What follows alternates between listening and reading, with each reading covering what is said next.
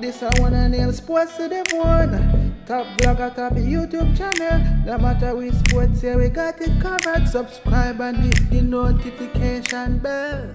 What's up, my wonderful peeps? Sports to the bone here again, man. Shout out to all the viewers, subscribers, and the followers. Big up on yourself. Alright, my viewers and subscribers. So I have a couple of stories that I want to share with you guys. Now, there's this article floating around on the Sportsmax website. You know, it was actually published, I think, yesterday. But because I was zooming in on the resumption of the ODI tour, I didn't get a chance to look at it. So I am going to be talking about it now. You know, where they are talking about West Indies fans are excited, but there's a lot of work to be done by the selection panel, and there's a lot of work to be done by the coaching staff. So I'm going to be reading some of that article. And I was also listening to an interview from Nicholas Puran that was posted on the West Indies website, and I also think that is very interesting, a couple of the things that he said. So I am definitely going to be looking at that. But before we go down into all of that, my viewers and subscribers, and I'm asking you to go ahead and hit that subscribe button for me, please. Also turn on the post notification bell and leave a like and a comment. Alright, so this article on the Sportsmax website says interesting times ahead for West Indies cricket. Big decisions facing coach, new selection panel.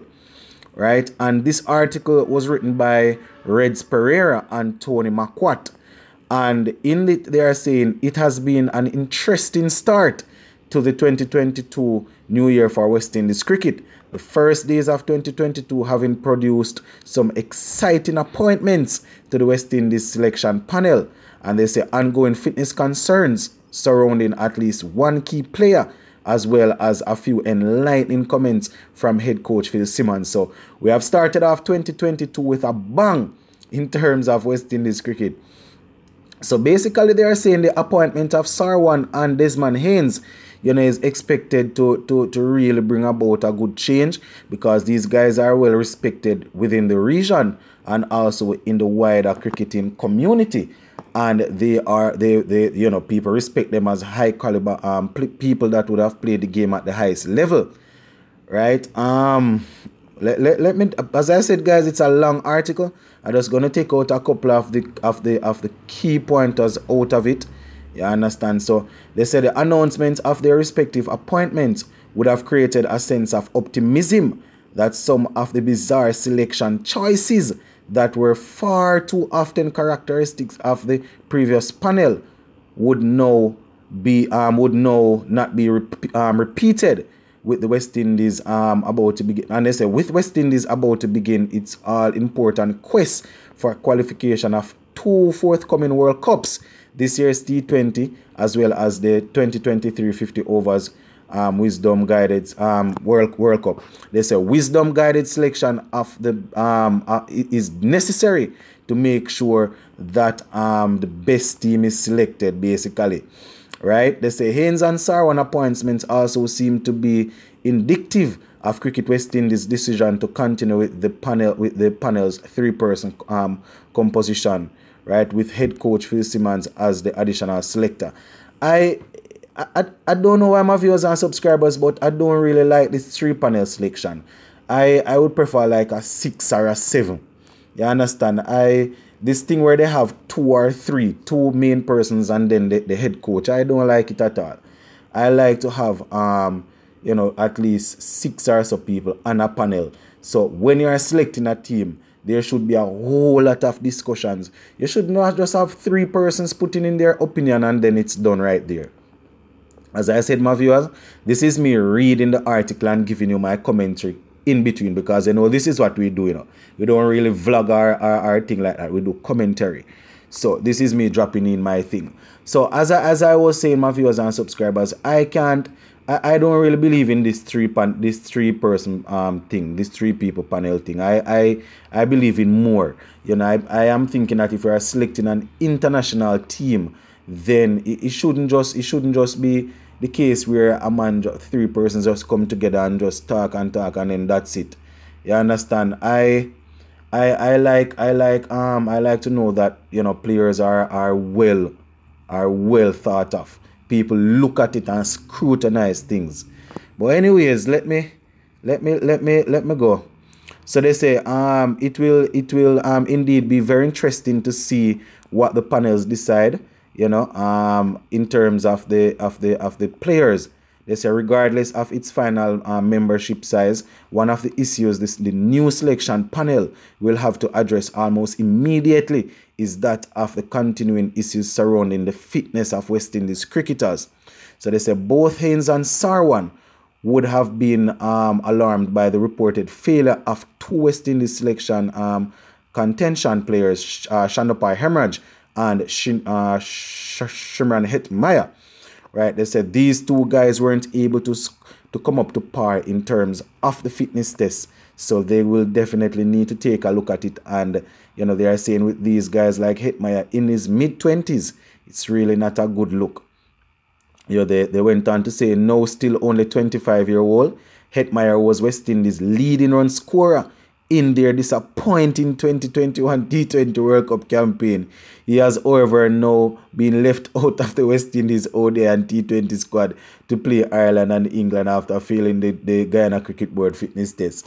I tell you guys, I am big on fitness, but there is definitely something wrong. If the man in the team that is considered not to be fit is able to top score all the while, boy, I don't know, Rasta. They say head coach Phil Simmons' reactions to Hetmaya's most recent fitness failure was described as we know, he was saying that it was very heart-wrenching and very frustrating, and that the young man is letting down the team. You understand? The writers also went on to say that people like the younger players that are there, they need to get fair chance and fair opportunity. We see a big quote here that is highlighted. They say everyone has to be treated the same way and tested in identical manner on the same day at the same moment. It is being used to select whoever the CWI want to have included in respective teams. So that is what I think this quotation came from Radford. So why Toby Radford, my viewers and subscribers, that is what he had to say about it. But as I said, guys, just go on the Sportsmax website and see if you can take a look at this article. It's very, very interesting, my viewers and subscribers. Very interesting, and they would have touched some very interesting points. Some of the things that we would have discussed on Sports to the Bone live show. So let's take a look at it. So all right, that one was very, very, very high tempo. So let me finish off on a much relaxed note. We see where West Indies wicketkeeper batsman Nicholas Pooran, vice captain of the T20 team, also was saying that he did an interview, was basically talking about coming through the West Indies system, playing youth cricket right up to now, being the vice captain. He had a little sit down and he had some encouraging words for the youngsters. He was saying that it has been a very, very good journey for him, a tough journey also, a lot of lessons on the way. He gave props to people like Bravo and Pollard for really shepherding him and showing him the way. He said that right now he gives thanks to Bravo, who was the captain, I think, of the Trinidad and Tobago Red Steels team when Pooran got his debut.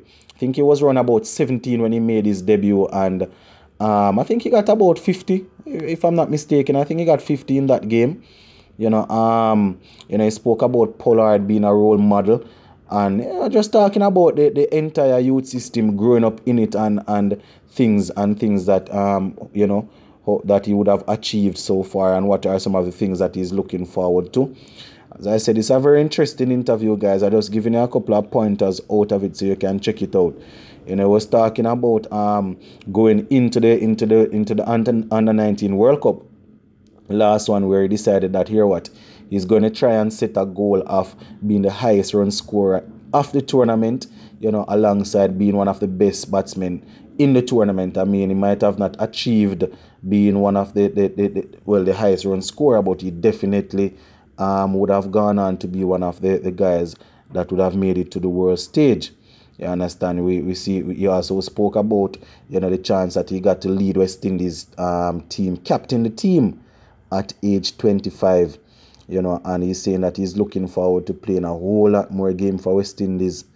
You understand? He's 25 now, so 10 more years from now, he's probably going to be around about 35, thereabout. You know, so we spoke about the lowest point of his career, you know, getting into that accident and thing, and being in the hospital and all of that. You know, saying the senior players stood by him, and you know, it was a really interesting interview, my viewers and subscribers. And we know Puran to be a very humble and a very calm young man. So you can imagine when he's doing a sit down interview, he's composed, he spoke eloquently, and I must say it's an interesting watch. Just as how we had the Bravo interview the other day. I mean, Bravo touched on some points of West Indies cricket that that are very troublesome. But an interview like this will give you some light into how Puran came through and what his mindset is like now. So just check it out, my peeps. Gonna leave this one right here for now. Big up on yourselves, eh?